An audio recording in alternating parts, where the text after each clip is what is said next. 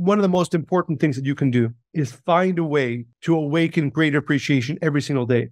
And you have to meditate on it, by the way. You meditate on, well, how would I feel if this didn't exist? If a person doesn't appreciate their health, think for a minute, for 5 minutes, how would you feel if you had to be in the hospital right now? A person doesn't appreciate their wife or their spouse, how would you feel right now if you were by yourself? And you'll see as you meditate on these areas of life with which you have abundance already, but have lost appreciation over time, you will see how much happier you are. Hi, folks. I'm really excited to welcome our guest today, Michael Berg. Michael's teachings have really had a huge impact on my own life. He's definitely one of the best teachers I've ever encountered, and he's thought very deeply about how to build a life that's truly richer, wiser, and happier, and how to achieve real and enduring fulfillment.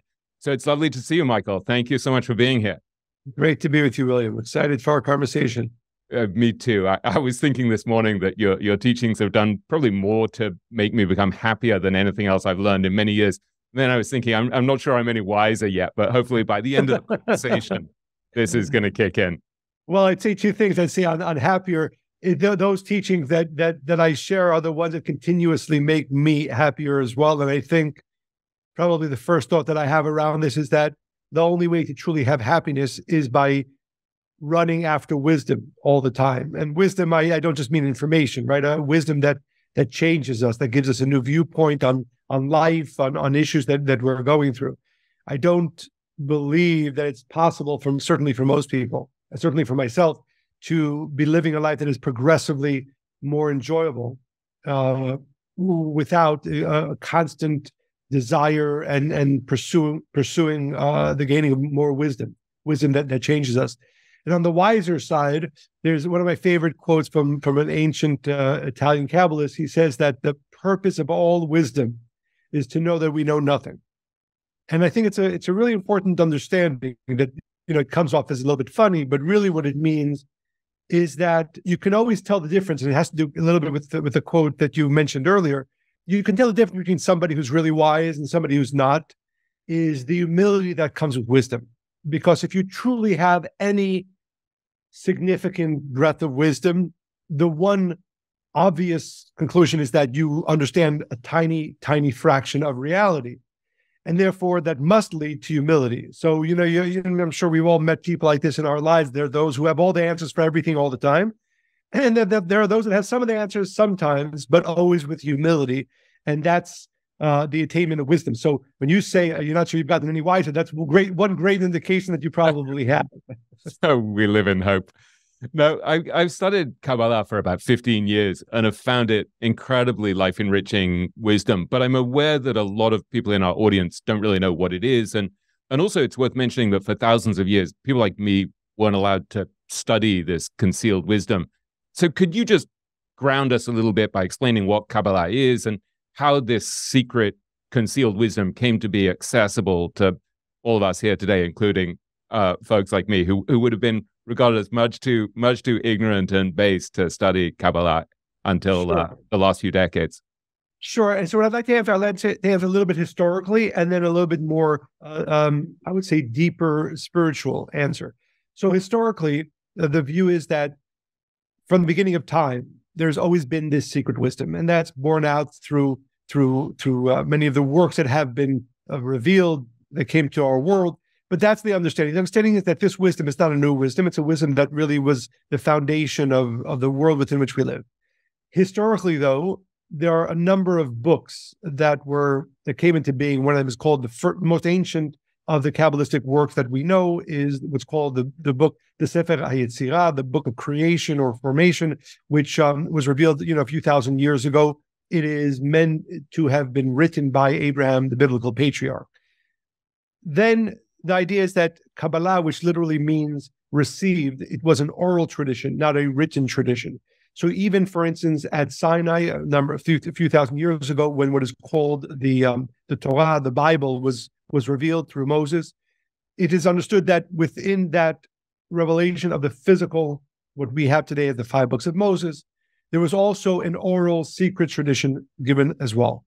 And throughout history, while there was a tradition that kept teaching and giving from one generation to the next, what's called the reveal Torah, the reveal, spiritual understandings, there was always that layer of the secret.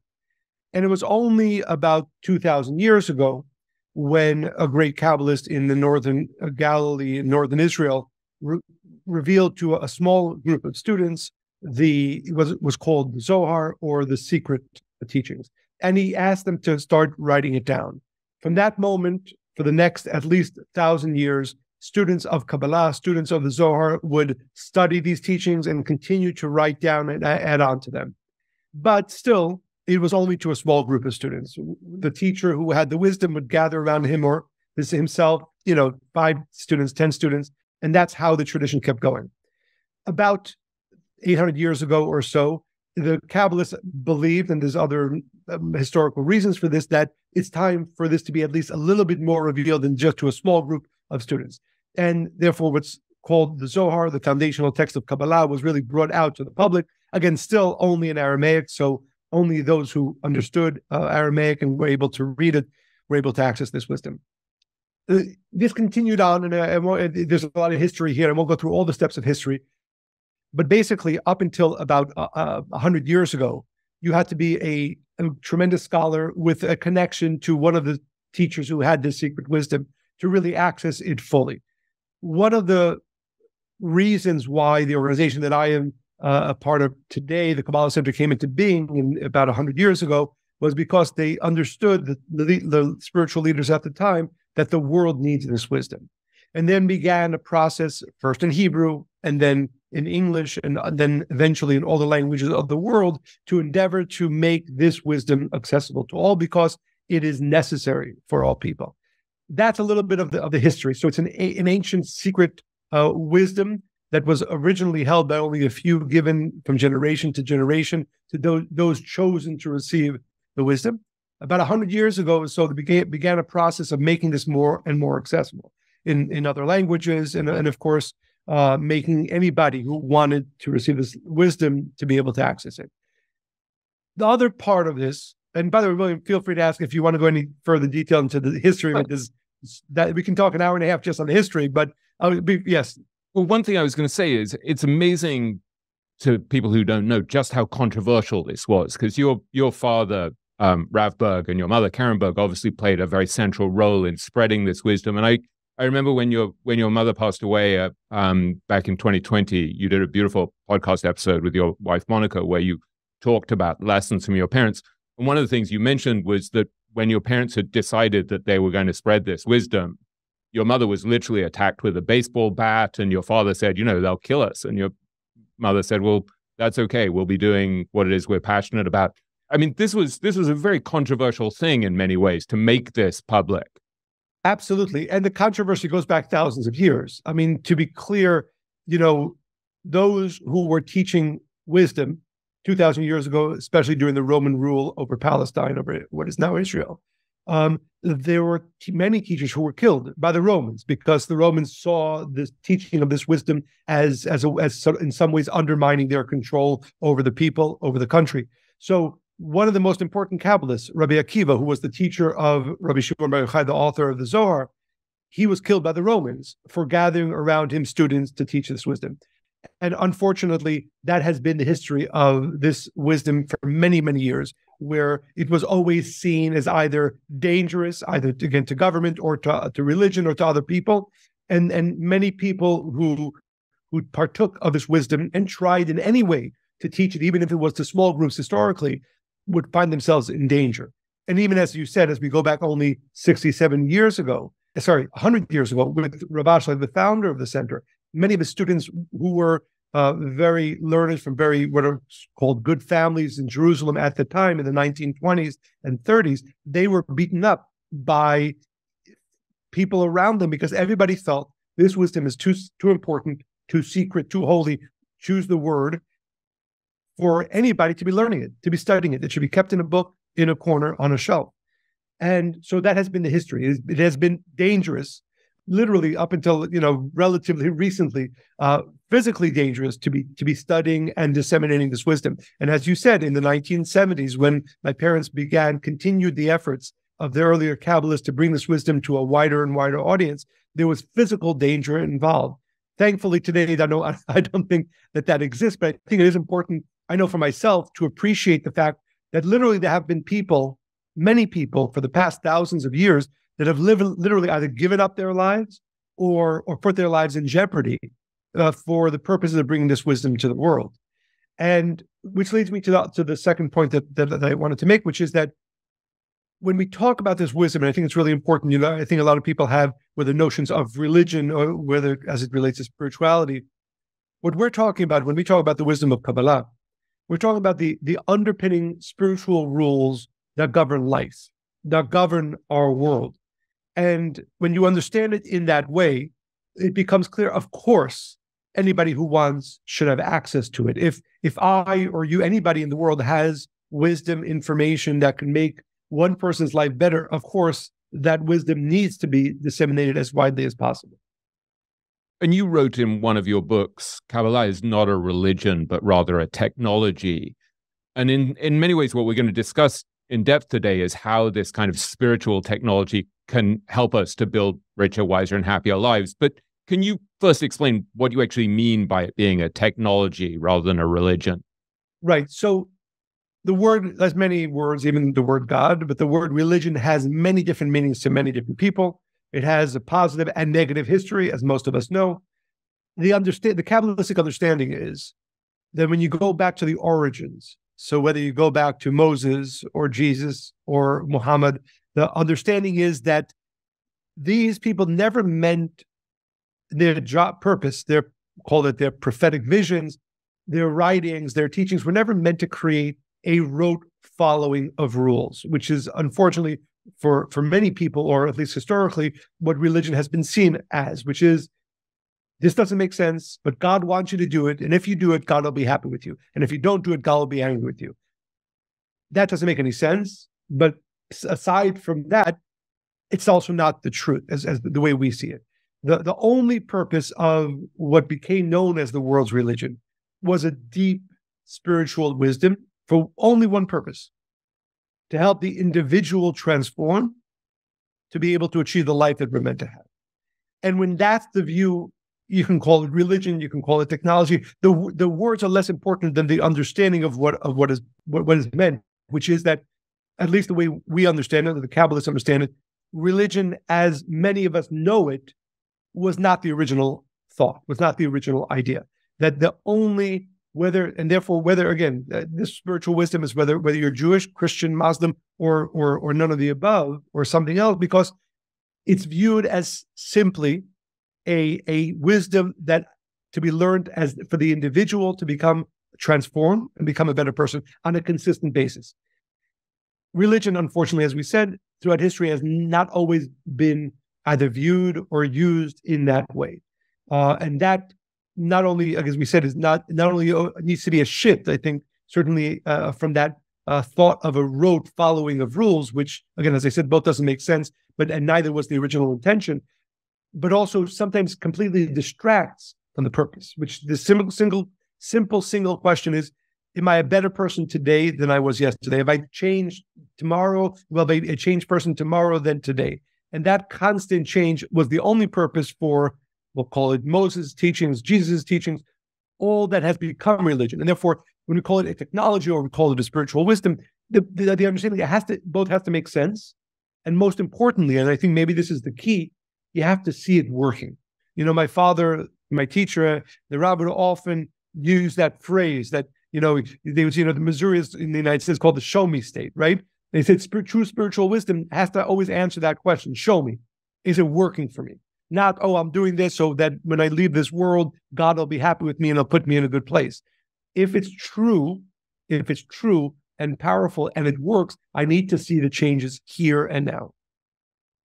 In some spiritual and religious traditions, there's a sense that making lots of money or having physical success in the world is somehow tawdry and shallow and distracts us from deeper spiritual pursuits. So you should, if you want to be a holy person or a righteous person in some way, you should withdraw from the world and live a modest life like a monk or a holy man on a mountaintop. And in Kabbalah, there doesn't seem to be that sense of conflict between being successful in worldly terms and being spiritual. How come?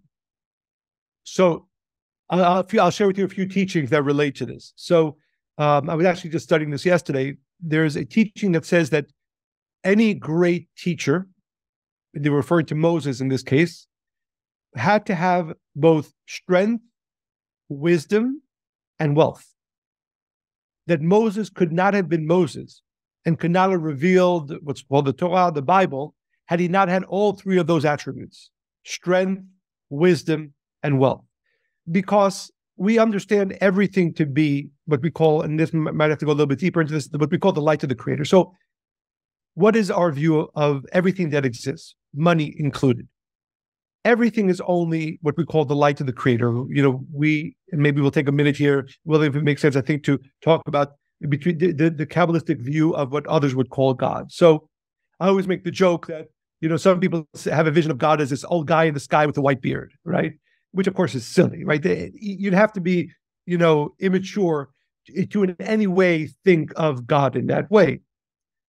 Kabbalistically, the view of God, which I think is closer, and this is where it's, I think, both important and beautiful to science, which is that God is an energy. It is an energy, the primordial energy that brought this world into being. And it is also that energy that sustains everything that exists. You and I are both an aspect of what we call that light or that energy of the Creator. And everything that exists in the world is an aspect of that light. And therefore, everything in this world has a very positive part to it. Of course, everything also has the converse, a potential negative to it. But when we understand that everything is energy, God is energy, what others would call God, we often refer to as the Creator, or the light of the Creator is energy, then money is energy as well. And when the Kabbalists say that Moses could not have been Moses had he not been wealthy, it means because it is a connection to that energy as well that allowed him to gain greater wisdom. So that's where I would begin sort of the Kabbalistic view of wealth, which is often actually a necessary prerequisite to attaining wisdom, which I think is I like that it's a little bit, I would say a little bit controversial, but it's the teachings that have been around for thousands of years. Number one. Number two, the Kabbalistic view, and the word Kabbalah, as I said before, means to receive, is that the singular purpose we exist, the singular purpose for which we exist, is to receive. Now, how to receive, what is the right way to, there are right ways to receive, there are wrong ways to receive, of course. But if the foundational principle of life is that I came into this world to receive, and to receive goodness, abundance of goodness, that both my view and what I would call the Creator's view of the way my life and your life and every single person in this world's life is meant to be, is a life that is a constant growing abundance and goodness. That's life as it should be. That's life as what I would say the Creator intends it to be. Well, then, of course, there should be no limit on any aspect of my life. My love should be limitless that I receive and give. My wealth should be limitless that I receive and give. My wisdom should be limitless that I receive and give. So not only is it not a negative, it is actually along the line of the singular purpose why I'm in this world. Now, of course, money can't be used in negative ways. Chasing after money can be done in negative ways. Of course, that's a whole other conversation. But foundationally, it is the understanding that wealth and goodness are the reasons why we're in this world. And which leads me to the third point. One of my favorite quotes from the Talmud says that when a person leaves this world, and I was actually talking about this to a student the other day, he was asking me, should I limit, sort of, he's somebody who has, money to spend and to enjoy life. Should I limit? I sometimes feel, he says, that I'm spending too much time on, spending money on things that I enjoy. I said, the opposite is true. It says in the Talmud that when a person leaves this world, one of the questions that he's asked in judgment is there anything that you could have enjoyed in this world that you did not enjoy? And the Creator would then be upset, because the only reason why I put all of this in front of you is for you to increase in pleasure, in joy, in abundance, in wealth all the time. Now, of course, as we said before, there are the right way to attain wealth, the right way to use wealth, and so on. But as a foundational understanding, the Kabbalistic view is that not only is it not against spirituality to attain the desire and the attainment of wealth, but as a matter of fact, often it's a prerequisite. It is certainly foundational to why we are in this world, And as a matter of fact, if you think about judgment, one of the things that one will be judged on when he or she leaves this world is whether he partook of all the pleasures, again, that he was supposed to partake of in this world. So we'll talk about this in much more depth, I hope, how to build a kind of a balanced approach to money, wealth accumulation, giving, sharing, giving to our kids and the like, things like that, so that we can kind of tie together some of the spiritual rules from this ancient wisdom, but also some of the things that I've observed in lots of my interviews with famous investors. And I thought I'd kick off actually by reading you a paragraph about Sir John Templeton that I wrote in my book, which is very appropriate here, because Templeton was probably the greatest global investor of the 20th century, but he was also a very spiritual guy. He was a devout Christian, but also passionate like you are about science. And he set up a charitable foundation that funded research into the power of prayer and virtues like forgiveness. And he was also famously frugal to an almost kind of crazy degree, stapling together bits of paper to write his notes on the scrap paper and the like. And he always refused to fly first class despite being a billionaire, because he said, he would never squander his money on this stuff. And so here's what I wrote just in a brief paragraph that I wanted to run by you and see if it stirred any thoughts for you. So I wrote, Templeton's watchfulness over money also stemmed from his belief that we are merely temporary stewards of God's wealth. He liked to begin meetings at his fund company with a prayer, and he saw a strong connection between spirituality and material success. If you focus on spiritual matters, you will very likely become wealthy, he told me. I never found a family that tithed 10% of their income to charity for 10 years that didn't become both prosperous and happy. So tithing is the single best investment in the world. He had even developed a new form of super tithing. For every dollar I spend on myself, he said, I carefully give away $10. So it's curious what you think about this. Yes. There are so many ideas here, but for one, just this connection between how we live spiritually and our wealth, and almost this sense that, they're tethered together very tightly.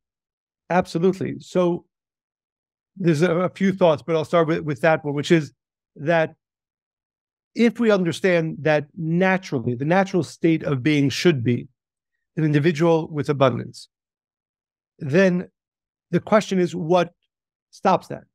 And we, Kabbalistically, spiritually, we would say that when the individual is not growing in the way that he or she is meant to be growing, not changing in the positive ways that he or she is meant to be changing, when that creates what we call a blockage in that flow of energy to the individual.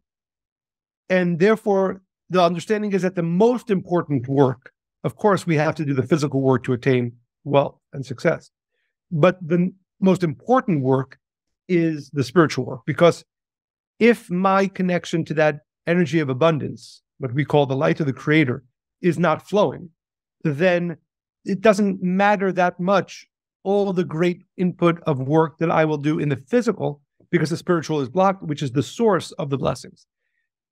What causes blockages? Well, again, to use general terms, of course, when we act selfishly, when we act with ego, when we act angry, when we speak negative words, there's a whole list of actions I think many of us even intuitively know are not the right thing to do. But the understanding is, and this is where the science, I would say, of Kabbalah becomes so important, is that it's not, that God, again, gets angry at you and therefore you're not going to have. No, it's that imagine if there are channels, pipelines coming down into your life, and you literally, put sandbags below them. Of course, the flow is going to stop. God isn't angry with you, but you just did an action. Like if you went to the plumber and said, I don't know why there's no water running in my house, and he comes to your house and says, did you shut off the major valve that brings the water into your house? You say, yes. I still don't understand why there's no water. Well, look at you like you're an idiot. Of course, if you shut off the main valve that brings in water into your house, you're not going to have water in the rest of your house. So this is the spiritual view. Again, God is not a punishing God. God, what we call the light of the Creator, is a flow of energy. And when we do things that open up those channels, by being charitable, for example, by giving tithing, for example, by being kind, for example, then we open up those channels. When we behave in negative ways, we close those channels. So all that to say that, of course, if you had to understand, of course, you need both the physical and the spiritual, but that without the spiritual, the efforts that we put into the physical work will always be limited if our spiritual connection to that flow of energy of abundance is limited. And all we have to do is look at our week, at our day, and our life, and and ask the question, how many actions do I do that are actually clogging that flow of energy, that flow of abundance? And then that'll answer the question of why am I putting all this effort in at work and still things don't seem to be flowing? Success, it doesn't seem to be occurring. So it's actually a section in the Talmud that my father's teacher would often share with him. And they asked the question, they literally asked the question, what should a person do to become wealthy?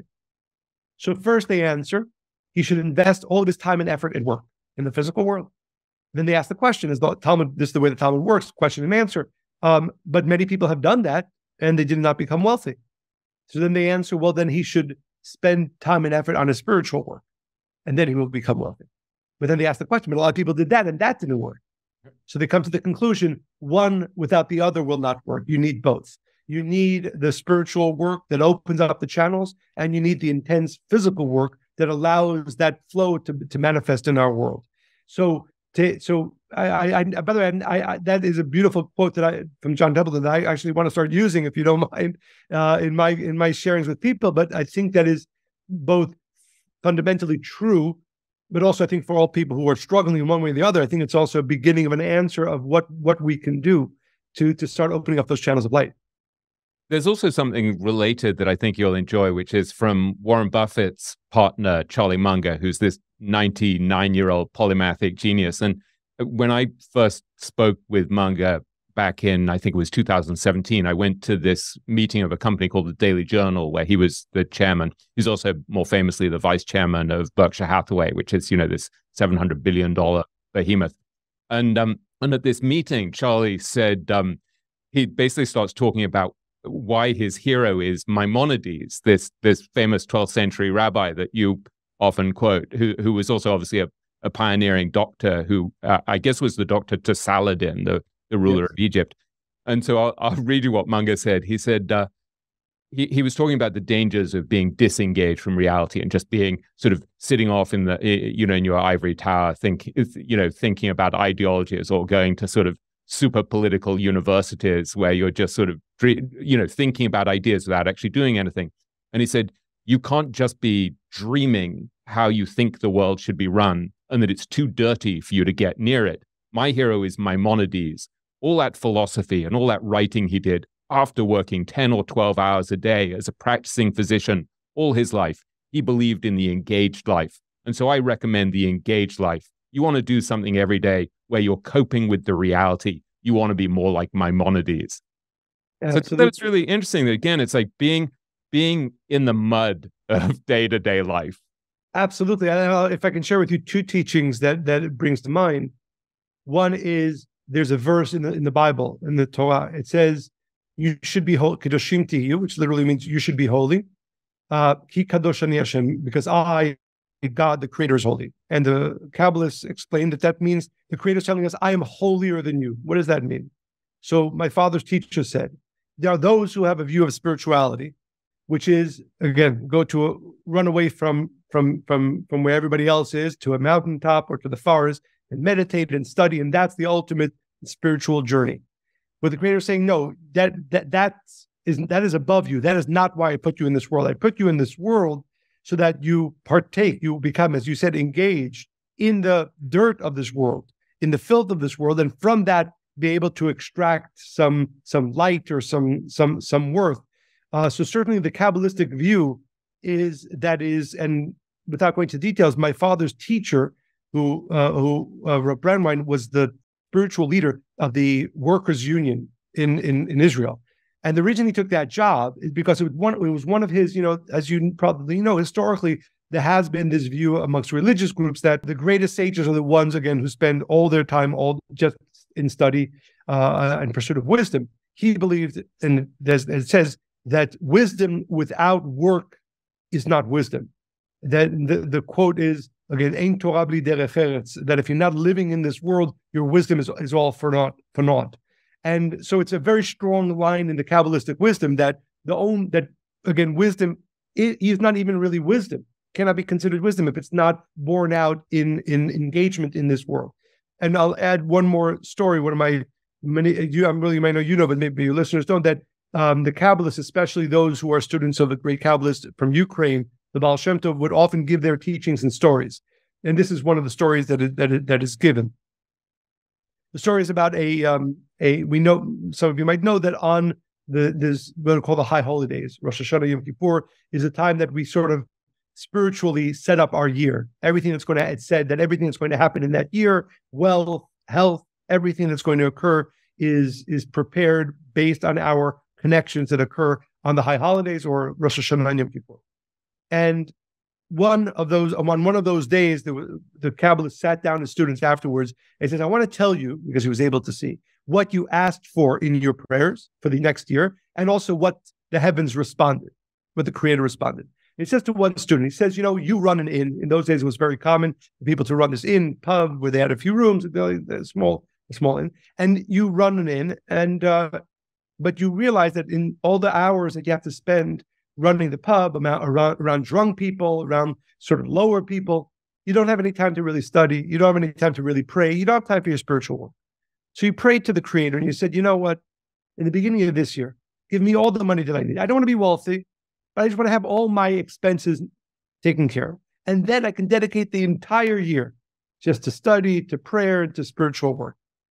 And then the next day in the prayers, you rethought your request. And you said, you know what? If I get all my money at the beginning of the year, I might spend too much time worrying about it. And I won't really dedicate all of my time to the spiritual work. So give me half in the beginning of the year, half in the second half of the year, and then I'll be able to dedicate the whole year. And then the afternoon came, and in the prayer, you reconsidered your request again, and you said, you know what? I'm still afraid that amount of money in the beginning and the middle will be too much. I'll spend too much time worrying about it. So give me it in quarters. Every quarter, give me all the money that I need for that quarter. So then don't have to worry about money. I don't have to run this pub with all the drunkards around me. And I could dedicate my life to the spiritual work and to study and to prayer. And you want to know what he said to a student, what the heavens answer to your prayer? He said, of course, of course. He says, you think that you came into this world to be this pure spiritual being. That's not why you're here. Angels exist and the Creator has enough angels in the heavens. You're in this world to be engaged in this world, to be in the filth of this world, to be around the drunkards in the pub and still find 3 minutes for some spiritual action. That's why you're in this world.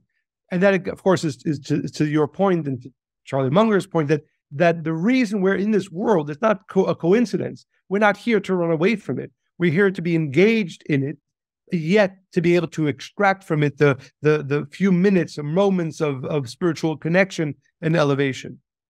Yeah, it's funny. I was writing to someone yesterday. I always have this fantasy of a calm, peaceful life, and it never seems to happen. I'm always somewhat overwhelmed, juggling too many things, feeling stressed and the like. You're in the club. It's funny, when I was growing up, if you asked me what my dream life would be, it was always the same dream: to go to the north of Israel, Tzfat, the city of Kabbalah, and be married with my kids, but just study all day and all night, not engage with any person ever, which is the exact opposite of what my life is today.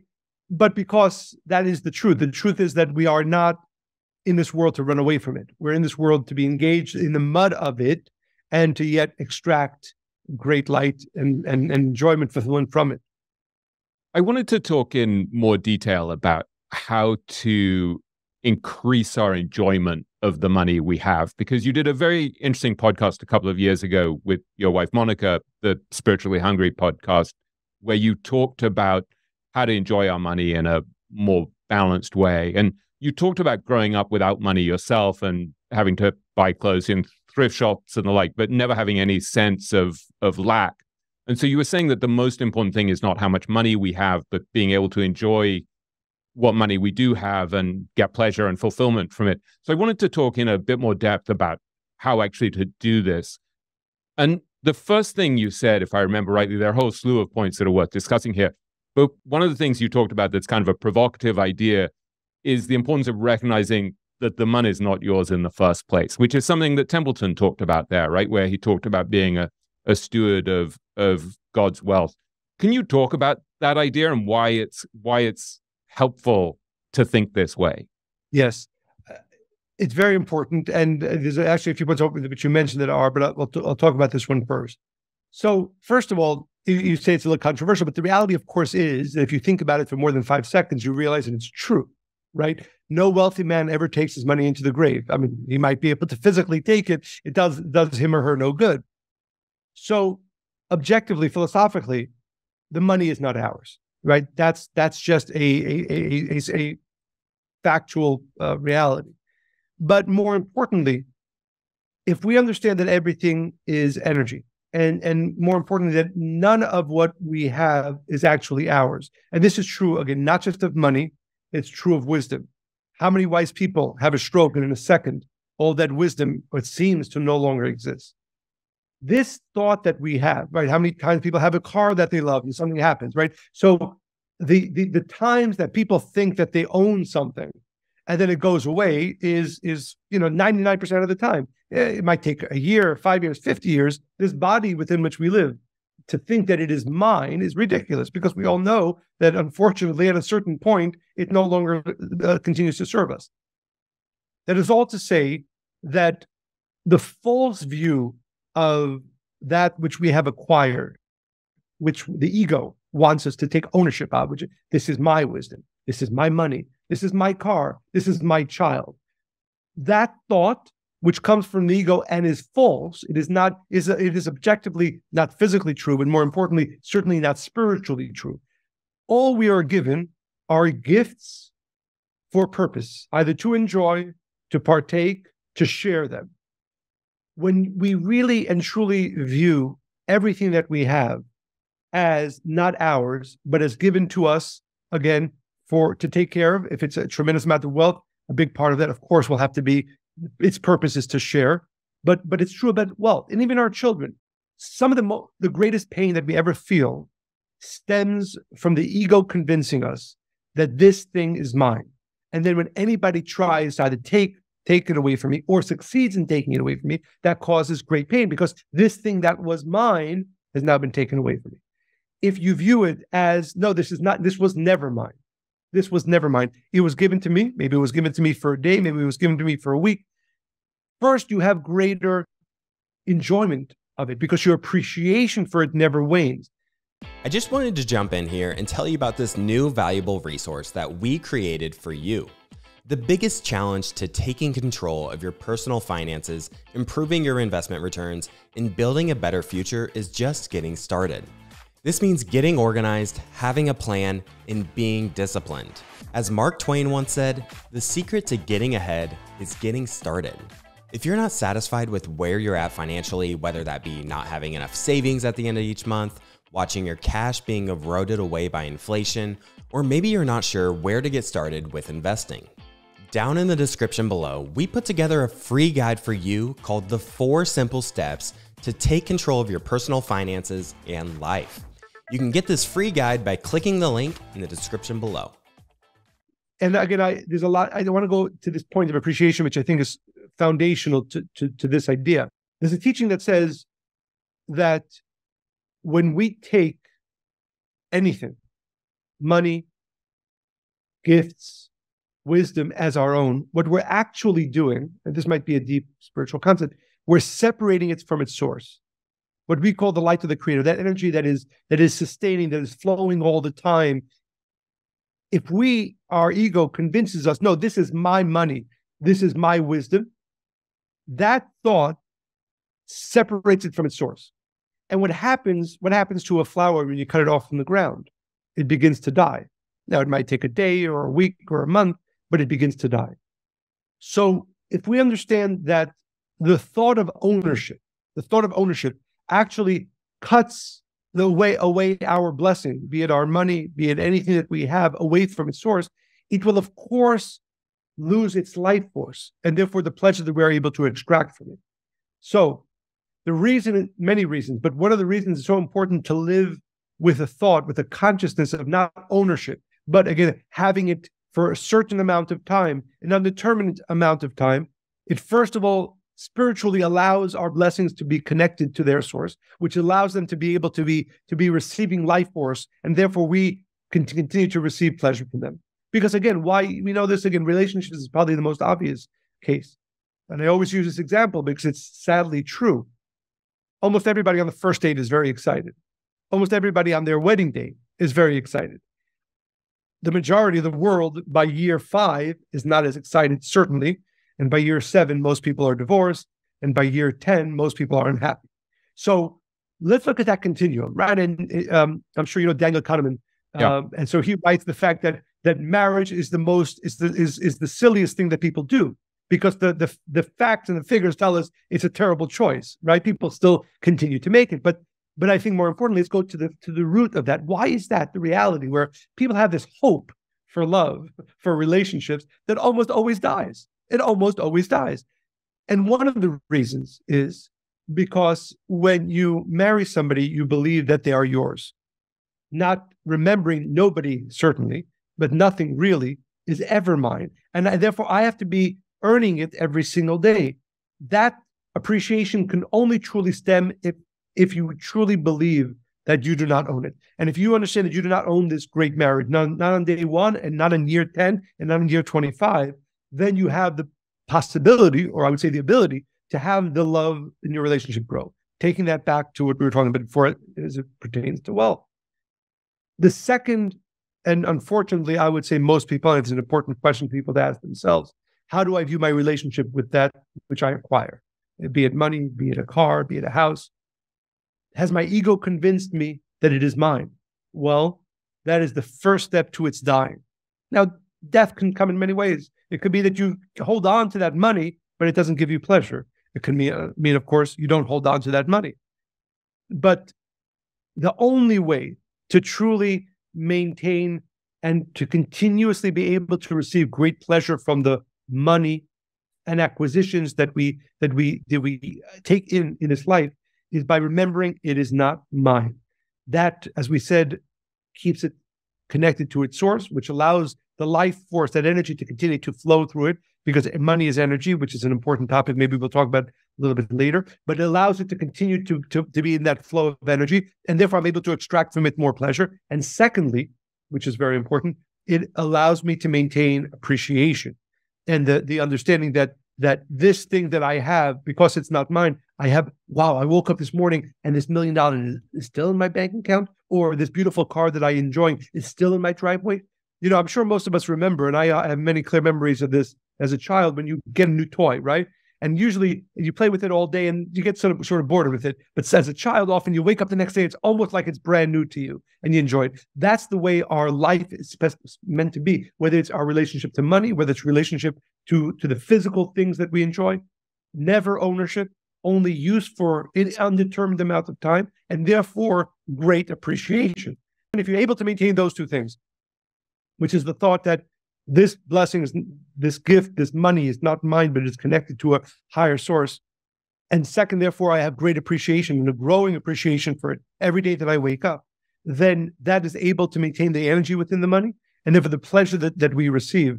And one more point to this, there's a verse from King Solomon. He says that you will find often wealth kept with the individual for their detriment. Osher shamur leba'alav lerato. That people, there are a lot of people, and unfortunately I've met people like this, and I'm sure you have, who have a lot of money, but are not able to extract great pleasure from it, or at least not the pleasure you would expect them to be able to extract from it. And that is because of these two things. They have taken ownership on it, and therefore necessarily will lose appreciation for it. This question of appreciation is so practical and profound. And I remember several years ago, you gave a talk one Saturday where you used this wonderful phrase from the Old Testament that I think was katonti mikol hachasadim, which, as I remember you translating it, was something along the lines of I'm humbled or made small by, overwhelmed by all of my blessings, all of my gifts. And I wrote it down both in Hebrew and in English to look at it every day, to kind of hammer into my brain in the sort of way that Munger talks about, pounding good ideas, simple but good ideas, into our brain through repetition. Because it felt to me so important as a sort of practical means, instead of constantly reminding myself that there are other people who are so much richer and smarter and better looking, and that I would just keep coming back and being like, no, I'm overwhelmed by all of the gifts I've been given. Can you talk about that idea just as a sort of a very practical way to keep pounding into our head this sense that we're not coming from a place of lack but abundance? Absolutely. And it relates to something you mentioned before, and it's a quote again from the Talmud that says, who is a wealthy man? The one who is appreciative of what he or she has, right? Hasameach b'chelko, that is happy with what they have. the reality is that it is, again, I often like to talk, sort of the line between fact or reality and spirituality. We know that, and there's studies on this, that the dollar amount that a person has in their bank account does not correlate with happiness. That is just a fact, right? It's a studied fact. So if you understand that each one of us can be wealthy, regardless of the amount of money that we have or the amount of acquisitions that we have, the only differentiator is appreciation. I often use it, sort of the story of the guy who gets the call from the doctor, right? He had the tests, and the test didn't look so good, so the doctor said, you have to do this further testing, and he gets that call, and the doctor says, everything is okay, you don't have this disease. In that second, and we can all imagine that second, certainly those of us who are a little bit older, in that second, there's nothing that can bother you, right? You just got but what changed? Literally absolutely nothing. You were healthy before the phone call, you are healthy after the phone call.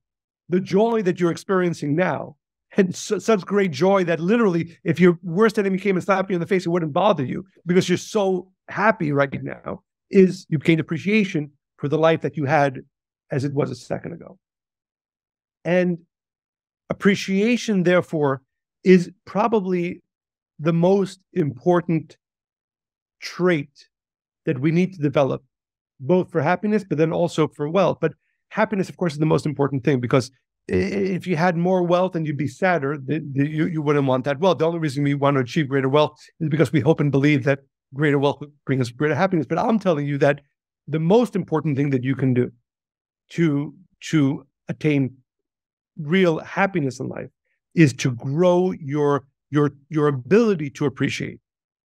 And like you said, with that verse, so it's a verse that was said by Jacob, and literally, as you said, taking that time, and by the way, the science around this as well, which you probably know, that it's a site, they've done studies on this, that people who spend their Sundays creating a list of gratitude or what they're appreciative of live a more successful and happier life. That is a fact, because it's based on a spiritual rule that the indicator or the what causes our pleasure is our appreciation for it. So what, if I know for myself, I work on many aspects, hopefully, of myself and things that I want to change. But the one thing that is always constant that I try to wake up with every single morning, and therefore there's a Kabbalistic meditation that we do every single morning, right? That we awaken appreciation for being alive. And if any one of us truly appreciated life, the second of life that we have now, the second of life that we have next, we'd be the happiest person in the world. Unfortunately, the flow of life causes us to lose appreciation for all things. And we spoke about that a little bit before. If I could maybe, often in our podcast, I try to leave I know we still have ways to go, but if I can really, really underscore this for the listeners, that one of the most important things that you can do is find a way to awaken greater appreciation every single day. I'll use this example and you have to meditate on it, by the way, and often it's, you meditate on, well, how would I feel if this didn't exist? A person doesn't appreciate their health. Think for a minute, for 5 minutes, how would you feel if you had to be in the hospital right now? A person doesn't appreciate their wife or their spouse. How would you feel right now if you were by yourself? A person doesn't, and you'll see as you meditate on these areas of life with which you have abundance already, but have lost appreciation over time, you will see how much happier you are. And one test that I test myself is, how often in a week do I feel overwhelmed with appreciation? Not for something new. We all can awaken appreciation for the new money that comes in, the new gift that comes in, the new relationship that comes in, of course. I'm talking about how often in a week do I sense an overwhelming appreciation for what I have? Like that verse that you said, Katonti mikol hasadim, that I could never have done the work, whatever that is, to deserve all this abundance of gifts that I have. And it's kind of a crazy thing that every single one of us is wealthy. Every single one of us has abundance, but we've lost appreciation for that which we have abundance for. And I'd like to tie that into one other important teaching, which maybe gives a greater impetus. Although I think being the happiest person in the world is probably the most important impetus. But Rav Ashlag says, the great Kabbalist and founder of the center, says that the vessel, we know that in order to have more money, more wisdom, more joy, you have to have what we call a vessel, desire. But he says the vessel for my next success, the vessel for my next money, the vessel for my next blessing is my appreciation for the blessings that I have. So much so that to the degree that I lack in appreciation, an overwhelming appreciation for the blessings that I currently have, the abundance that I currently have, it becomes almost impossible for me to receive the next gift, the next wealth that I meant to achieve, that I meant to have. It's funny. I had a conversation about these sort of topics with a famous investor named Howard Marks a few years back. And Howard, last time I looked, oversees something like $170 billion, and he's a multi-billionaire. And he's Jewish, but grew up actually as a Christian Scientist. But he's sort of on the fence about his spirituality. You know, he's a great rationalist and also kind of very thoughtful about you know the larger questions of life. And he often talks about the importance of humility for him, both as an investor, but in every area of life. And so he was saying, look, everything that's happened to me that's been good, that allowed me to become a multi-billionaire, was all based on luck. And it started even with the fact that he got his first job, I think, at a bank that became Citigroup later, but he desperately had wanted to go to Lehman Brothers, which subsequently went bankrupt. But he didn't get that job because the guy who was supposed to call him and tell him that he'd been hired got drunk and had a hangover and failed ever to call him. And he only found out about it many years later. And so he was listing all of the ways in which he'd got lucky that really had nothing to do with his own efforts or brilliance or intelligence or anything. And I once gave an interview where I mentioned how he had this incredibly high IQ and it had clearly contributed to his success. And he emailed me afterwards and he said, look, people who don't fully acknowledge their luck miss the fact that being intelligent is nothing but luck. No one does anything to deserve a high IQ. And I thought that was really interesting that even, for someone like Howard Marks, it actually, it helped him to keep focusing on his good fortune because it made him, for one thing, more humble. And so it protected him from what I called master of the universe syndrome, where you start to believe, wow, I'm so talented and so smart, that you end up overreaching and taking too much risk and blowing yourself up. Absolutely. And it relates everything that we said even before, right? The ego that comes from lack of humility, the ego that comes from the thought that I've done it. I've mentioned this in one of my lectures. I think it was Bill Gates who said, to be who Bill Gates became, he needed millions and millions of people. There's no one person in the world who will ever be successful on their own. Whether it's the university, all the teachers in the university that he went to, all the, that statement, it takes a village. It takes the world to make any one person successful, and which should help us both gain humility, but also realize how silly it would be to take ownership, again, whether it's on our intelligence or whether it's on our wealth. Yes, of course, it takes certain attributes to be able to grow, but you will have, I'm sure we know this, right? Two people with the same level of intelligence, one will be successful, one will not be. Two people with the same level of desire, one will be, one won't be successful. So it is clearly, but objectively, not the physical attributes or even work of one person that makes them more successful than the other. Then the question becomes, then what is it? But at the most basic level, it would be, it's not me. It's not my ego. And maintaining that humility hopefully gives us the ability to maintain appreciation. And spiritually, I believe that when we are able to maintain that humility and appreciation, we're able to grow with our wealth. And I've met many people who are very, we'll call them successful in the physical sense, but are very unsuccessful in the happiness sense. And I don't know if you would say there's often a negative correlation, but there certainly is not a positive correlation. And I think it boils down to what I would call the ego, what we would refer to as the ability to maintain humility and the ability to maintain a lack of ownership on that which we have achieved and that which we have acquired.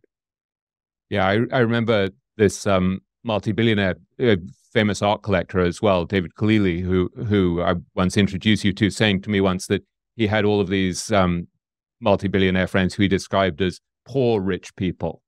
Interesting. I thought it was a wonderful phrase. And then he said he also knew plenty of rich, poor people. But I love that phrase, poor rich people. Right. Because as we said before, being happy is correlated to how much pleasure we are able to extract from that which we have.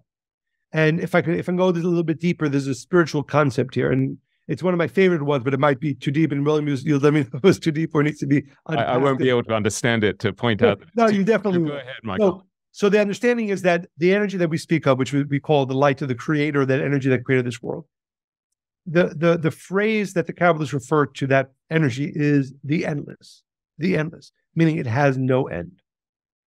So what that means is that if everything that exists, the shirt that I'm wearing, the microphone to which we're speaking, is a part of that energy, it means that everything has the potential to be endless.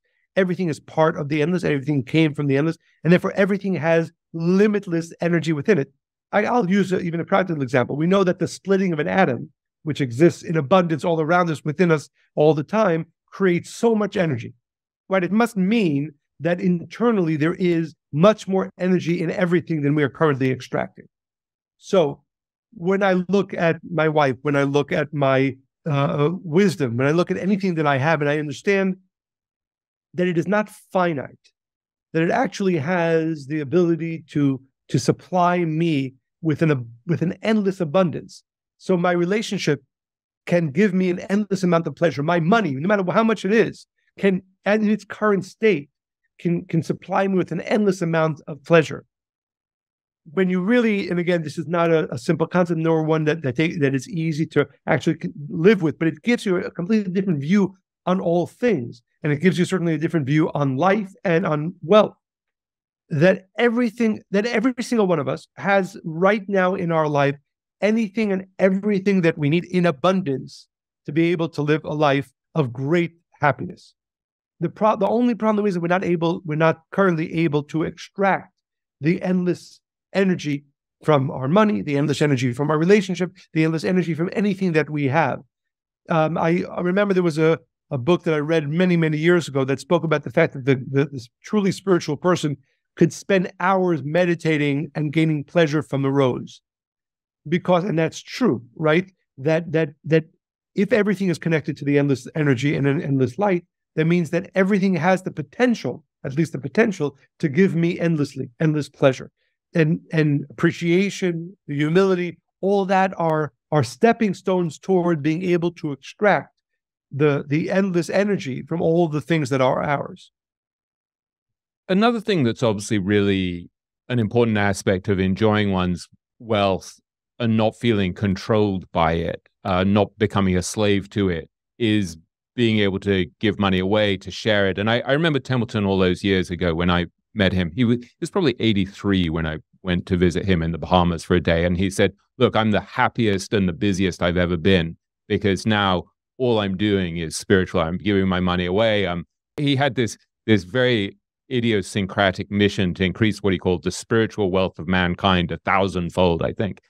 And likewise, when I think of a lot of the interviews that I've done with famous investors, people like Joe Greenblatt, one of the most legendary hedge fund managers, he set up a network of something like 45 charter schools in New York City, where my son Henry works as a teacher. A lot of these guys are very, very focused on giving and sharing. The first person in my book, Monish Pabrai, uses the fact that he can make these kind of rational, dispassionate bets on stocks to lift tens of thousands of kids out of poverty across India, these very highly intelligent kids who come from very poor families. And I wondered if you could talk about this whole concept of injecting this flow of giving and sharing, whether it's through charity or tithing or whatever, and why what I've observed in these people's lives would have a spiritual base on it. Why do these people seem happier than the investors I've seen who would just, building massive collections of Ferraris and bigger private planes and bigger yachts, and those guys don't seem quite as happy and fulfilled to me. But maybe I'm deluding myself. Well, let's just say that it's possible to have all that pleasure and also be giving back, hopefully. But let's talk to the spiritual concept of tithing. And this is, of course, a biblical concept. This is historically always been around. And it relates back to what we were saying before, that what keeps our gifts, be it money, be it our relationships alive, right? Because unfortunately, we know people can have money. It could be dead money. It could be in a relationship. It could be a dead relationship, even if they're still maintaining the facade of it. What keeps anything alive is that flow of energy, what we call the light of the Creator. And we need to be actively, and that's what we said before, humility, appreciation, keeps connecting our blessings, our wealth to its source. When a person takes $10 that he or she made, and consciously, and this is what needs to be the consciousness of tithing, he or she says the following: I know all these $10 are not mine. None of it's mine. Yes, I worked for it. Yes, I put in the hours, but I know that this is not mine. This is coming to me from what I would call the lights of the Creator, from that energy. And therefore, to indicate, to clarify, to make very clear that this is not my money, I'm taking a part of it. I would take all of it, but I'll just take 1/10 of it and give it towards sharing. So again, charity, in whatever way a person chooses to use that money. What the person does then is he actually connects the remaining $9 to their source. And therefore that money is alive. That money is flowing with energy. That $9 left will give him more pleasure than somebody who has $100,000 that is not connected to its source, that is dead money.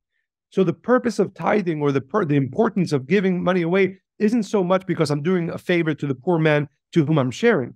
More importantly, and therefore, for instance, the Zohar, the basic Kabbalistic text, refers to a poor man as a gift given to us by the Creator.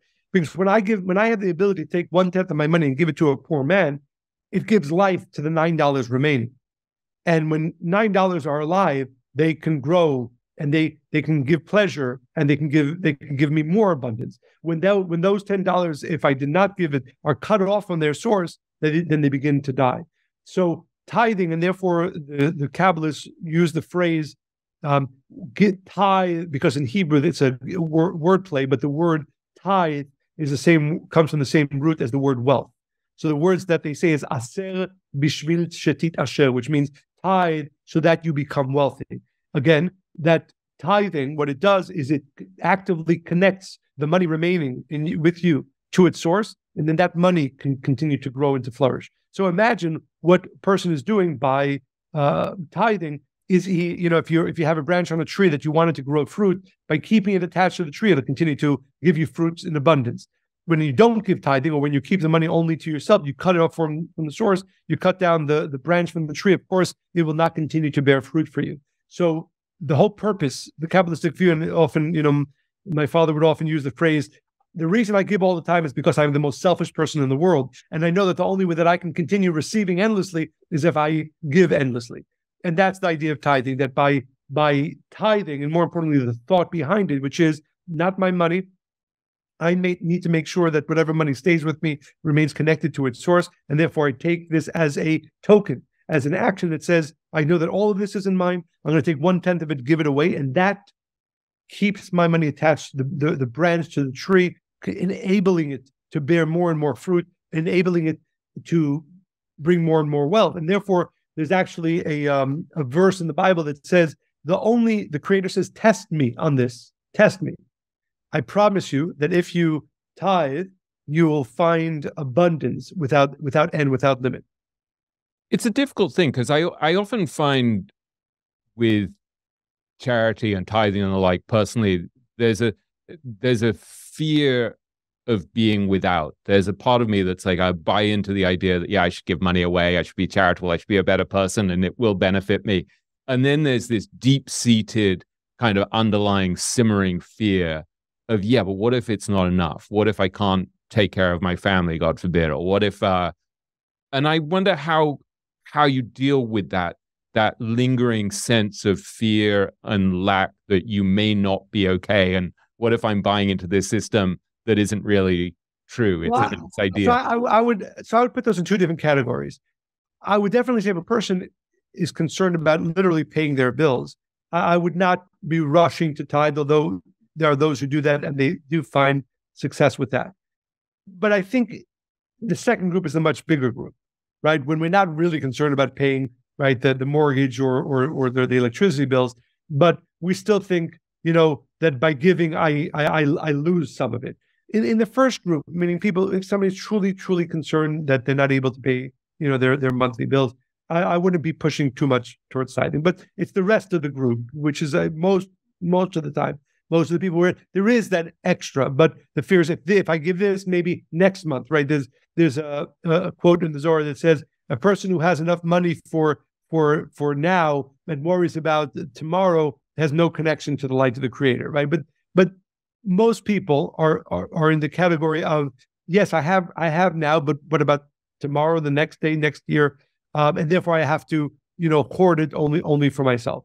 To that group, I would say, again, the verse says, try it. Give, once, 10%, see what happens. It, as we said it in the beginning, it has to be tried and true. Now, in your book, and I'm sure we've all heard stories of people who have been very successful using this method. So I would always say, well, if so many successful people have used it and it's brought them success, that's some indication, aside from the fact that there's also so much ancient wisdom written around this. I would say try, as the Creator says, try me and see if you do not experience greater abundance by sharing. And maybe you don't start with 1/10, maybe you start with 1/5 or something. Because, and to your point, which you said again before, and this is both anecdotally and also proven by studies, that there's a reason why, for the most part, we enjoy sharing more than receiving.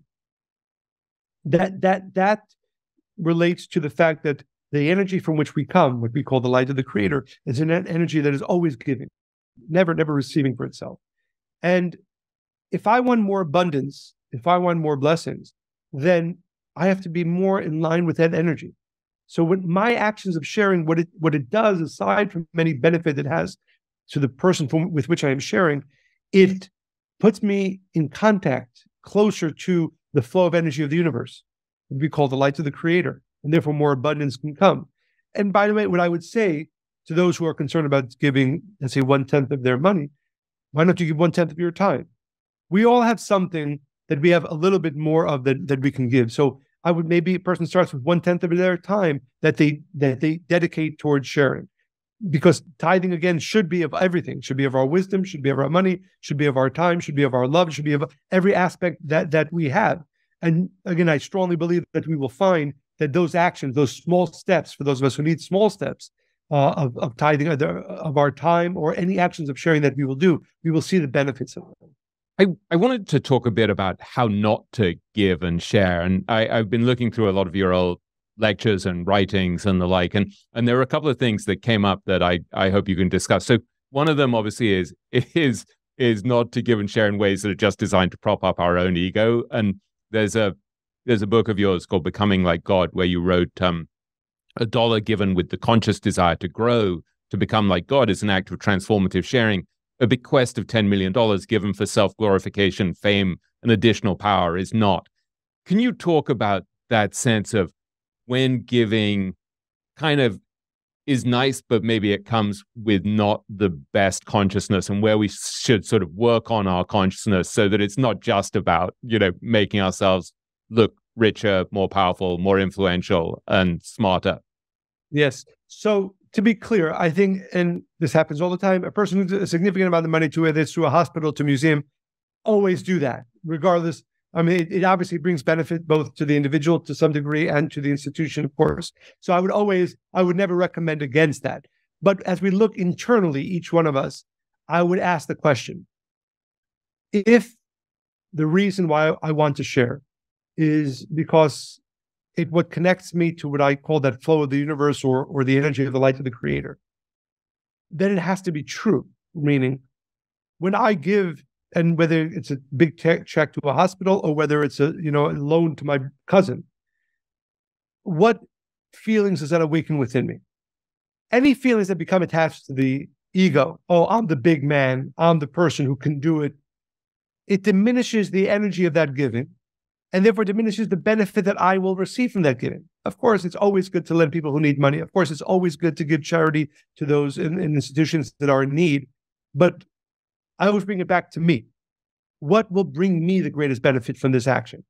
And the reality is that the more selfless, the more true, the more it is coming from that part of me that I call my soul, that is connected to that force of sharing, the more powerful it will be for me, the more benefit that I will receive in return from that action. So any action of sharing is worthwhile. But if we talk about the ultimate way that we can benefit, and that's the reason we give. We do not give because simply we want to be a good person, which is nice. I give and I share because I know that I need for my growth those actions of sharing, that gives me abundance, that gives me blessings. The purer that action can be, the more powerful it will be for me. The receiver might be just as happy with the $10 the $1,000 that I give them, that is all for my ego, and the $1,000 that I give them that is truly from the place of my soul, that is simply an action of sharing, but I will not receive the same benefit. And therefore, I think it's very important for those of us who are, and I hope all of us to some degree are involved in actions of sharing, that we make sure to the degree that we can, that we can receive the greatest benefit from them. And the way to receive the greatest benefit from actions of sharing is to make sure that I am coming from the purest place, not of ego, but of a desire to share, more importantly, because it connects me to the source of where all of my blessings come from. There's another big issue that a lot of us wrestle with, of how to give money and share with our kids without spoiling them, wrecking their desire to achieve stuff for themselves. And Warren Buffett famously said, you should give your kids enough money so they can do anything, but not enough so that they'll do nothing. And that's guided a lot of people in the investment business. So that, you know, it gives them the justification to give away a lot of money, but they still give something to their kids so that, you know, they'll have a decent head start in life. There's a concept in Kabbalah that I've found incredibly profound, of bread of shame. And I wondered if you could talk about that, how what it means, and how basically we can give money away or help our kids or family members in ways that will actually help them rather than disempower them. Absolutely. So like you said, it's a foundational teaching of Kabbalah, that the philosophical, theological question is asked, why are we in this world? Why isn't the world perfect? Why is there pain, suffering, and death? Why do we all come to struggles in our life? If God is good, if that, call it the endless light, call it the creator is good, why isn't everything good in this world? And the answer is, because if everything was created in its perfected state, we would never have earned it. And we would be experiencing what is called bread of shame, being bread, or what is given to us without having earned it, causes us to feel unhappy with it. Because our root, where we come from, is that light of the creator. We are all made of that light, of that energy that is of sharing, that is of creating. If we came into a world created in its perfection, we would enjoy it for a while, maybe a long while, but eventually we would come to the point where we would understand, I didn't create this, I didn't earn this. My energy, where we come from is the force that creates things, that makes things better, and therefore eventually we would be unhappy with it. And therefore, the answer to the question, why is this world as it is? Why do we have to work so hard to make it better? Is because we need to earn it. Because ultimately, our soul would never be satisfied with anything that was created for us that we did not create.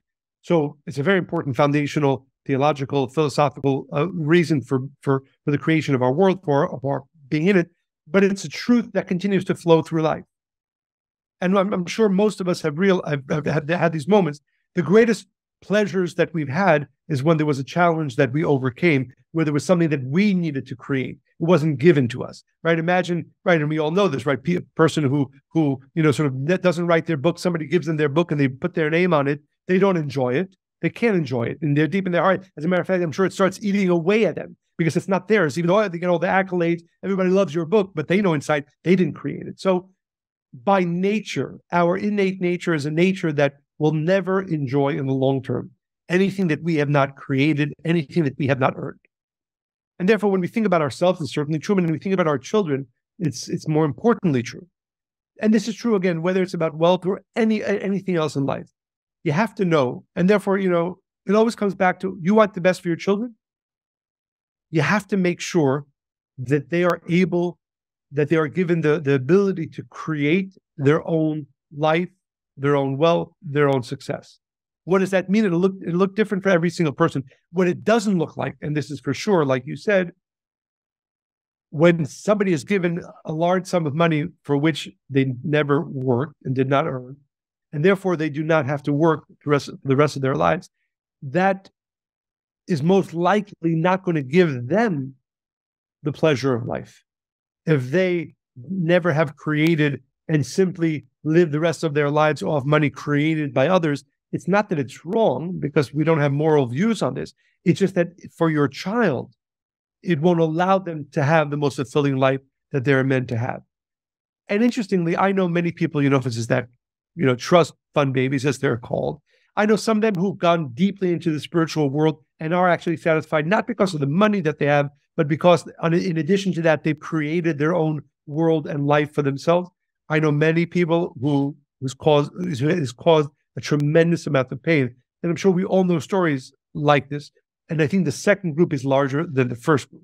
And if you truly understand that it is a foundational rule of life, that nobody will ever be satisfied in life unless they have earned, unless they have created, then the question has to be not how much you give, in what ways you give, but how do I make sure in whatever way that I give, in whatever amount that I give to my children, or by the way, to anybody else, that it doesn't. By the way, I was having a conversation with somebody who's a partnership with his brother, and he's doing most of the work. The brother's doing almost none of the work, and they're splitting the profits 50-50. And I said, that's fine for now, and he's probably happy for now, but in the long term, that energy doesn't work. So back to children.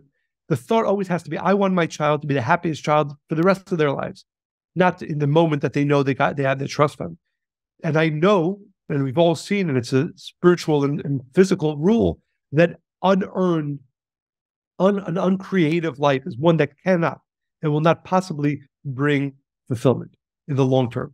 So how do you set up a system, again, whatever the amount of money is, whatever the amount of time is, where you allow your child to have desire? And I think this is the key point. The one thing that you cannot give, but you can cause reasons for it to be diminished, is desire. Lack builds desire. If there's no lack, and lack doesn't have to be the fact they don't have food to eat, right? But it can be that there's a desire within them to do, to accomplish, to create. Unfortunately, too often, when you give bread of shame, which means when you give too much unearned, then the desire becomes diminished. And then even if 30 years from now, they would want to do something, because the desire was not allowed to flourish in the younger years, it can lead to them accomplishing, achieving, not just what they're meant to achieve in this world, but create in this world, and more importantly, enjoy this world. So it's I think rather than, which I think many parents look at, okay, I have all of this, of course I'm going to give it to my kids because I love them. The thought first has to be, I want my kids to be the happiest kids, or have the happiest lives for the rest of their lives. I have to make sure I do not create a cycle of bread of shame, because that almost never leads to pleasure, almost never leads to fulfillment.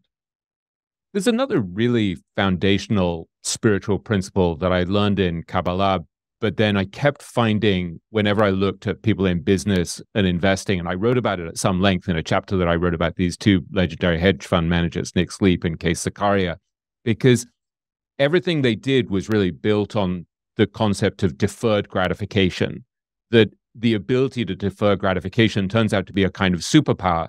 So they said they started to invest in companies like Amazon and Costco, and Berkshire Hathaway, which were prepared to think in an incredibly long-term way. And so Amazon, for years, everyone on Wall Street hated it because they didn't report any profits. They just would keep plowing their money back into the business to give their customers a better and better deal, more and more benefits through Prime Video or whatever else it was.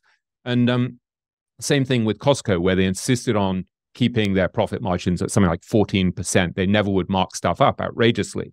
And so they just kept taking really good care of their company, of their customers. And what Nick and Zach said is they called this business model scale economies shared. And they said what it means is because these companies benefit from their scale as they get bigger and bigger, they share those benefits with their customers. And so it becomes this kind of benevolent cycle. And I started to look at this in every area of life and to think, oh, that's amazing. This fundamental principle that we see in spirituality actually plays out in businesses. can you talk a little bit about that? Because I don't know if I'm articulating it properly, but I kept seeing it in the Old Testament as well. Like you'd see, for example, the story of Joseph interpreting Pharaoh's dream and seeing 7 years of abundance and then 7 years of famine. So he advises Pharaoh to store surplus grain during the years of abundance. So again, it's an act of deferring gratification. Right. Interesting. So there's a foundational teaching in Kabbalah, which is that the way the world came into being is a process called tzimtzum.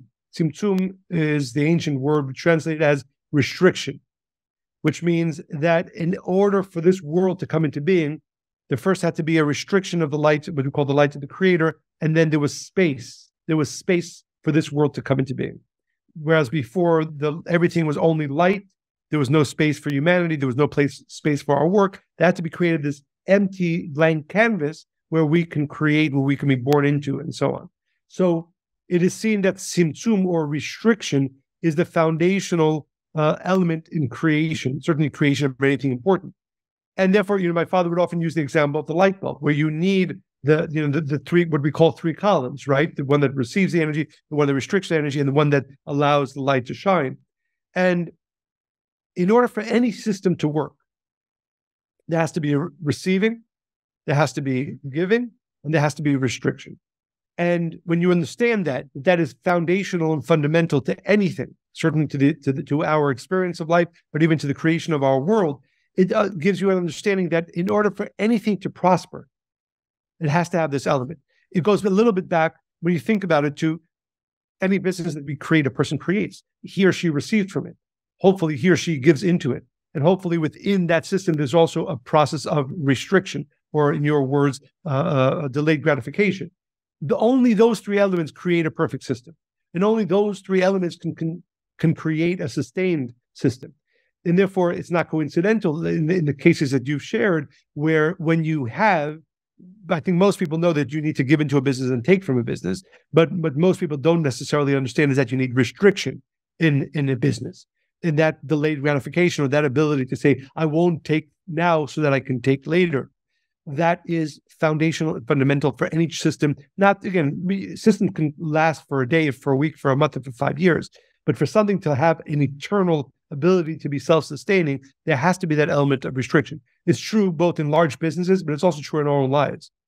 In order, and again, there's many examples of this, but when we have, again, whether it's in our relationship, if we're taking all the time and we're not giving, that's not going to work. If we're taking and also giving, but never restricting in our relationship, it also is not sustainable. Those three elements, sharing, receiving, and restriction, are foundational to anything having the ability to be sustainable. It's funny because I actually quoted your father in this chapter, because I should have shown this to you one day. It said, because I'm talking about these guys, Nick and Zach, and how everything they do basically is built on this idea of restriction, on delayed gratification. And so I say, none of this is new. In the book of Genesis, Esau, a sucker for instant gratification, trades his precious birthright to his brother Jacob in return for a worthless bowl of lentil soup. By contrast, Jacob's son Joseph, a master of deferred gratification, has the foresight to set aside vast quantities of grain during the 7 years of abundance, ensuring that Egypt survives the 7 years of famine that follow.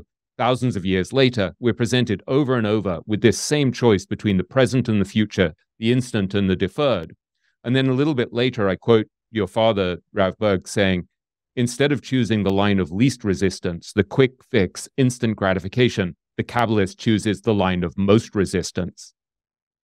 Beautiful, beautiful, exactly. Because if you want the most abundance, you have to have the most resistance. And we know that, in simple terms, if you're, whether it's a bow and arrow, whether it's a catapult, the further back you pull, the further it will go. And that's the foundational spiritual teaching. So I wanted to ask you one more thing about happiness, because we've talked a little bit about it already, and my book and the podcast called Richer, Wiser, Happier. And you've often struck me as one of the most consistently joyful people I've ever met. And I remember also in one of the books that you edited, a book of letters from Rav Brandwein, your father's teacher, to your father, he wrote at one point, make sure always to be joyful. which struck me as an incredible thing. It was like, wait, you can actually always be joyful? How would you manage that? And so we talked about the importance of appreciation as being a central aspect of building a happy life. It seems to me also that one of the things you talk about a great deal is the importance of kindness. And the Rav would always say, it's easy to become religious, but to become kind takes a lifetime. Can you talk about just the importance of kindness or anything else that you think is super central to building a truly happy life? Yes. Well, so I'll talk about both, with kindness and happiness. So kindness, it's interesting. I'm always in this, Monica and I have often observed this, even in children. You'll have parents, high achieving parents, who want their children to be successful. But I am often shocked at how kindness is not at the top of that list. The reality is, the reason why it's important to be kind is because, as I said before, that energy that sustains the world, we call the light of the Creator, is a kind of benevolent energy. If you're not in tune with that energy, you're never going to be happy, because that's from where we receive all of our blessings and all of our abundance.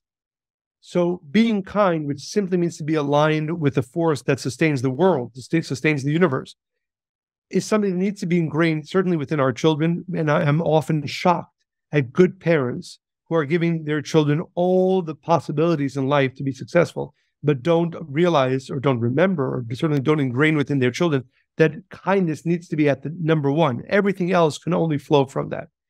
And second, as it relates to happiness, there's a section in the Zohar that says, and it says this about King David, the biblical king, it says that whenever he would want to feel connected and he was sad, he would have somebody come in and play the harp or play a musical instrument, and music would bring him joy, because he knew that what we call the light of the Creator, that energy that brings abundance, only rests on a person who's happy.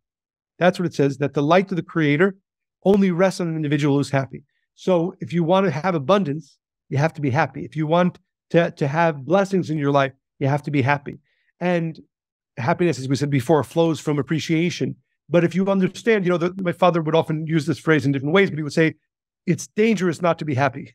Now, that might be overwhelming for some people, but the reality is, again, if you realize that blessings and light and abundance only rests on a person who's happy, and maybe some people are more inclined to it than others, well, you definitely try to use your time and your energies in, how do I create for myself more happiness? Because that's what draws the next blessing. That's what draws the next level of abundance. And it ties back to what we said about appreciation, but it has to be, I think some people, even spiritual people, don't often give enough weight to the importance of living I don't want to use the word forcing yourself, but really encouraging yourself and do the things that are necessary to live a happy life, because that's the only place, the only state upon which the blessings that the light of the Creator can rest.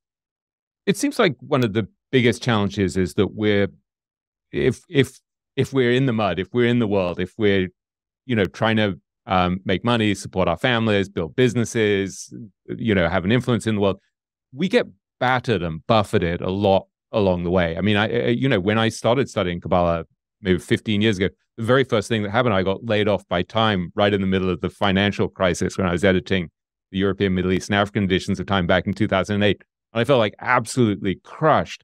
And, one of the big challenges is how to deal with these setbacks, these buffetings, these things where things don't seem to be going our way. And we all go through this. And if you could give us some sense of, how you've dealt with it, because I know the Rav had a devastating stroke back in 2004, and later, maybe 8-9 years later, passed away. Your mom passed away a couple of years ago. Your really beautiful son Josh was born with Down syndrome. You've gone through lots of challenging stuff that somehow you've managed to reframe or deal with in a way that's allowed you to maintain this happiness. And I wonder if you could just share with us how you do that in ways that we can emulate that might help us. Yes. So I think it stems from really for me, the foundational element is the fact that I know that I am not directing my life, and that's a good thing. I think what happens too often is we think we are in total control. And when things don't go as we had wanted them, then everything's, a problem. But when we understand that we're basically a co-pilot in this journey of life, call it God, call it the creator, call it the universe. But clearly, our plans, my mother would often quote this, man plans and God laughs, right? That's sort of a quote that she would often use. And that's true. I think every person who's lived more than a day knows that, I don't know what the percentages are, but 50% of our plans work out and 50% of them don't. We've also all experienced that sometimes when they don't work out, like you gave a few examples, they actually wind up for the betterment, right? That actually, I'm happy that didn't happen. So it's really all about gaining that view of life. I am not in total control. I never was, never will be. There is a benevolent force, call it again, whatever force you want to call it human, that is leading me in a positive direction. So much of our angst, anxiety, and upset comes from the fact that what I wanted to happen didn't happen. My view always, it happens to all of us. We all have plans, ideas, big ones, small ones that don't work out, that go in the other direction. My first thought is, there's a greater force involved in here, and I have certainty that it's going to lead me to a better place. That better place, the examples you've mentioned, whether it's the struggles with my parents and their health and their living this world, or with our son Josh, and thousands of others that you and I, we've all had. My first thought is, there's a greater force at work here, a benevolent force. I've seen it lead me to better places, even though, like I often use the example, and this is true, I think, of so many parents. If you asked me before Josh was born, do you want to have a son with Down syndrome? Of course, my answer would be absolutely not. If you ask me now, 21 years later, are you appreciative? Are you thankful that you had Josh with Down syndrome as a member of as your son and a member of your family? Absolutely, yes. The blessings that we received, immeasurable. Myself, my wife, our kids, our community. So how silly is it that I would get upset when things don't go my way, when I've experienced time and time again in life? I've had my plans and I've had what I wanted to happen. Sometimes they follow through and sometimes they don't. And when they don't, often I've seen them come to a better place. If you see life as the purpose of life isn't just to stay above these sort of still waters and just get along, but to grow. Sometimes growth comes from challenges and sometimes it comes from we ourselves pushing. But that mindset of change and growth, which is my desire, then the things that happen that you don't want to happen, you see them, you accept them as part of that greater plan, not to make you comfortable, but to make you grow. And I've both experienced that and used those experiences as the way I take in any new challenge that comes. Yes, not exactly what I would have planned for, not exactly what I would have wanted, but I've seen throughout life that these challenges often lead me to a better place. Sometimes they make me uncomfortable, but ultimately lead me to a better place. And that allows me to go through the challenges with a greater sense of peace, with a greater sense of acceptance. Yeah, and I have to say, I'm much happier today, I think, than I was back in 2008 when I was working insanely 70, 80 hours a week, managing a magazine, didn't have time to think. And look, that getting laid off led to all of these other things, whether it was initially ghostwriting books or then writing my own books and then having this podcast. And I also think there was some sense in which the crushing of my ego was very helpful, because I was so busy going around the world interviewing presidents and prime ministers and feeling like a big shot that I wasn't really open. I really did feel like my success was created by me. And once I got kind of smashed in a way that felt kind of unreasonable and unfair, I had to sort of rebuild in a way that I never would have been as open to seeing how I needed to change, for example. So it did turn out to be the start of a really beautiful journey. Absolutely. And I'm sure we've all had countless moments like that, but we don't often remember them when the next challenge comes. Yeah.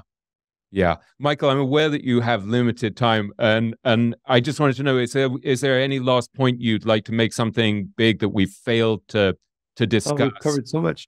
I would say, I think we've covered so much of this. I would say that one of the most important teachings that I give is that I always, I don't know if the word is repeat, but one is that every single one of us is so much greater than we currently are, and that often that we currently give ourselves credit for. I think that's one of the biggest mistakes that every single one, I'll talk to myself even today as I sit here now, and I would say I would accomplish certain things. I can make a list, but my potential is endlessly greater than what it is currently now. And that drives me and it excites me and inspires me every single day. Number one. And the second one is that truly embracing the knowledge that the singular purpose for which I'm in this world is to have greater happiness, wealth, abundance every day, one day to the next. How do you achieve that? That's a whole other conversation. We've touched upon some of those points, but to really understand that that's life as it is meant to be. That tomorrow I am happier than today. I am more abundant tomorrow than today. And let's find our ways to get there, but to know that that is the underlying purpose for which we're in this world. The other thing that I think for me has been hugely transformational when I look back on the last 15 years of studying this wisdom is something that I got from your father, where he would say over and over again, consciousness is everything. And that sense that my happiness was not going to come just externally from, people thinking I was a big shot because I was editing an international magazine or because I was living in Belgravia or whatever, this beautiful area of London. It was going to have to be internal. And so I was going to have to work on my consciousness on these things like becoming kinder, becoming more loving, becoming more compassionate, more self-compassionate, more sharing, treating other people with more human dignity. It wasn't going to be the external stuff that I'd been chasing really for the first 40 years of my life that was ever going to do the trick. Absolutely. And again, it's a very important fundamental teaching, which I think what I like about it, it's also logical. We know that what makes us happy or unhappy is not what is happening around us. You have two people in the same situation. I always use the example. There was a certain very wealthy billionaire. I remember reading the article maybe 20 years ago. He had lost almost all of his money. He was left with only $80 million. And the article, I don't know if it was jokingly or not, said, how is he going to live only on $80 million? But of course, that man was terribly depressed. Well, you have somebody else who would have $80 million. They'd be the happiest person in the world, at least for that moment. Clearly, our situation does not make us happy or unhappy. It is how we view it, what our consciousness is. And therefore, as my father would always remind us, consciousness is everything. If your consciousness is right, what is happening around you is less important. If consciousness is wrong, what is happening around you is less important. As we said, two people in the same exact situation, one of them elated, one of them depressed. It is not the physical occurrences that usually make us happy or unhappy. It is how we receive them, what our consciousness is about them. And if I can end with a silly story. So, and I often like repeating it because it goes really to this point. So a number of years ago, we were flying from LA to New York. We were boarding the plane. I put my stuff in the overhead compartment. I'm sitting down and, people are filing by, going to their seats. And a woman had a very large, I think it's called venti cup of Starbucks, one of the sweet ones. And she's trying to put her stuff in the overhead compartment and she spills her coffee all over me. And my first thought is, oh my God, for the next 6 hours of this flight, 5 hours of this flight, I'm going to have to sit in sticky clothes. The second thought I had was, well, this is coming from the Creator. This must be for your benefit. I don't understand exactly how, but it's definitely for your benefit. And I became instantly happy in that moment. I couldn't tell you the logical reason why I needed to spend the next 5 minutes, but I knew that there was a greater plan and that it was only for my benefit, that anything that happens and comes into my life is only for my benefit.